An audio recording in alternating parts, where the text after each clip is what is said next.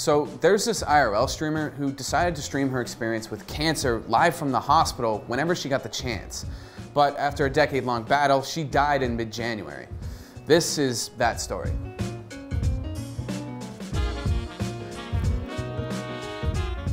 Okay, so this is Stephanie. When she was 21, she was diagnosed with chronic myelogenous leukemia, a rare form of cancer that can be difficult to treat. And for years, she was able to treat it with medication and live a relatively normal life. She streamed herself fishing off her dock, hanging out with friends, you know, all the typical stuff that IRL streamers normally do. And once her cancer got worse, she decided to stream her experience from the hospital whenever she could. And after a decade of battling that cancer, she died on January 26th. When and how she found out she had cancer? When she was 21, and she thought she had mono, but it turned out to be CML. But it was very manageable. Like I said, they have really good drugs for it. And the guy in that clip is Alec, Stephanie's fiance, who she met at TwitchCon 2018 and began dating shortly after. Alec flew Stephanie from her home in Seattle, Washington to his home in Virginia so that they could spend more time together. What are you doing with my tie? Somehow she got out. She got out of the tie. Oh. Hi, I'm Stephanie. Look at you. You are perfect. You're a perfect little angel. Oh my goodness. You've probably seen some of their clips on Reddit, and reading through the comments, well, it got a lot of different people sharing their own experiences with cancer. And I wanted to talk to Alec about this, about Stephanie, the hospital experience, and how he felt about her sharing such a personal experience on stream. I didn't really get to have much time with her, but I was closer to her than I have been to anybody else.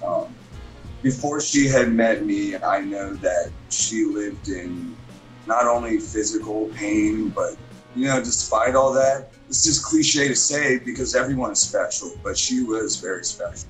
And as their relationship grew, her health began to decline. And they decided that just because things were getting bad didn't mean that she had to stop streaming her experience whenever an opportunity came up. After spending time together in Virginia, Stephanie had to go home for treatment, so they decided to stream the road trip. It was nearing the time that she needed to get her bone marrow transplant or else it would become much more difficult to treat. She stayed with me for about 12 days. Within that 12 days, I was like, you know what, you gotta go back home. We drove together from Virginia Beach down to the most southern tip of Florida, came up all the way through Louisiana, stayed in Texas, went to Zion in Utah. We had this entire journey. It was one of the best times of my life, and I wanted to show her a fun time before all that. And even when she started chemo and started treating her cancer more aggressively, she continued streaming. I mean, streaming while going through chemotherapy. That's honestly an incredible thing to do. And while all of this was happening, her fans followed along online in support. Big personalities like Mizkif and Pokimane shared the situation on their stream and even donated money to help with medical costs. Like, I mean, Mizkif donated $2 grand. Oh my god, he just donated $2,000. What? What? Yeah, I think that's what it was. Holy shit. Holy shit. Thank you so much. What the? Dude. Now Alec's not gonna stream for another month. No, that's not true. Thank you. Thank you so much. Damn, babe. Now we're gonna have to send him a soda pop and Yeah. Now, during our interview, I asked Alec about the impact that Stephanie had on his life. I used to be a terrible, you know, I had fun, but I was headed down a dark path. But I knew that if I was going to impress this girl and she was going to be part of my life, I had to kind of sober up and clean up, and she helped me do that. You know, she kind of gave me a direction too, and even when times were really hard and I was down, she would push me to stream because she wanted to see me succeed. And after Stephanie checked into the hospital, Alec asked her to marry him. And when he did pop the question, it was live on Twitch in front of hundreds of people cheering them on. I want to know if you would marry me. Really? Yeah. You're doing it on stream. Yeah? Yeah.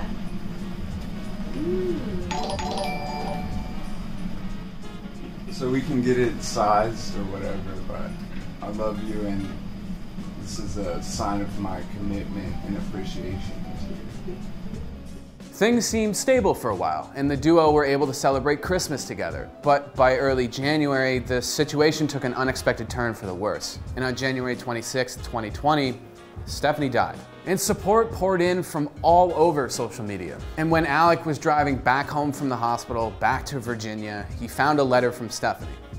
She left a note in my car I just found, and I'm gonna read it to you. It says, "To my favorite fatty of all time, I love you so much and I am so happy you are a part of my life. Hopefully you will find this randomly and it will put a smile on your face. You're a candy girl, Steph."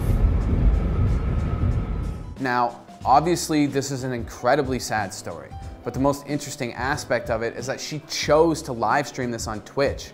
And as for Alec, well, he's just trying to establish a new normal. The thing that's helped me the most is to stay busy. You know, I wash laundry, doing the garden in the backyard, streaming.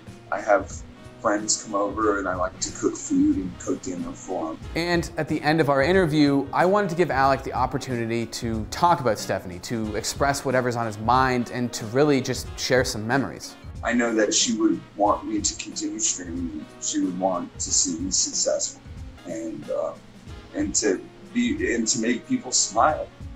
I'm gonna honor her as I continue. I wear her ring with my necklace. I even brought her little urn to show you. I keep right by my bed, and I just want to continue giving hope and sharing her story. Like, I'll never stop talking about it, you know. Yeah, of but, course.